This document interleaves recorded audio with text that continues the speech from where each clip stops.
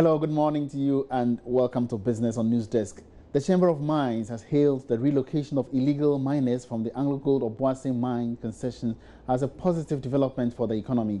The Minerals Commission last month started the evacuation process towards regularizing the operations of the illegal miners. The miners initially resisted the move, especially following the deployment of a joint military and police force, but have now agreed to relocate to a newly designated site.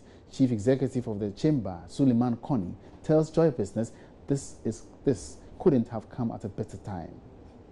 It is the way to go if they would comply with all the regulations which would make them be recognized as small-scale miners. Why not? In any case, the company has actually relinquished that portion of its concession to government. The government has every right to reallocate. We collaborated with government. We actually served on the movement committee when we had an invitation from government to serve on the committee. We said, why not? We are here to help resolve issues pertaining to the mining industry. And although we were hurt, we collaborated with government. And therefore, to know that this is happening is a good thing for us, but we should just make sure that it doesn't happen again in our industry, because sometimes when you retreat, the tendency is to give people the impression that you always would want to pander to people's whims and caprices, and it's not too good.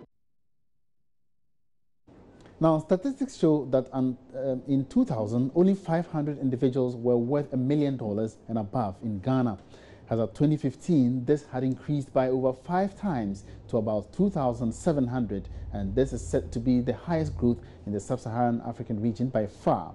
But exactly how are financial institutions capitalizing on this? Stanbic Bank has in this light set up a wealth and investment unit to cater for the wealth needs of such high net worth clients with tailored financial solutions. Head of the division, Benjamin Mensah, explains to Joy Business their value proposition goes beyond banking solutions.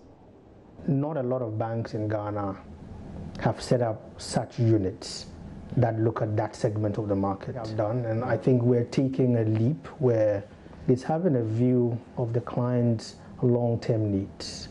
Okay, having a view of preserving the client's earnings over time or his wealth over time.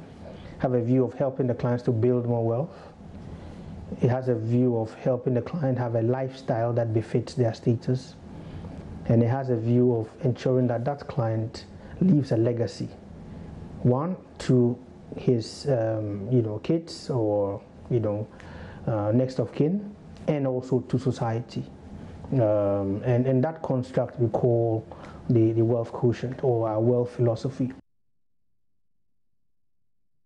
And that's all in business for now. Do make a date again at midday for more business news updates. My name is Emmanuel Abuaji. Have a great morning and keep watching.